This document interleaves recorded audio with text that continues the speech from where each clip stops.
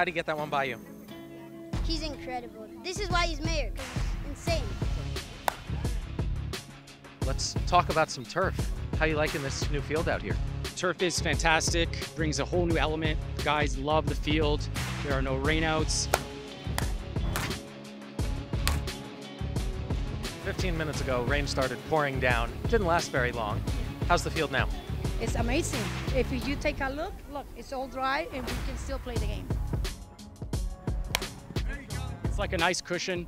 Guys are sliding with no problem, and also the lines are just perfect. So we don't have to worry about the chalk being put on, and about it just looks professional, feels professional, and we love playing on it. I don't play on turf a lot. I'm a college softball player, so I play on usually just clay, but I really like the turf. It's really nice.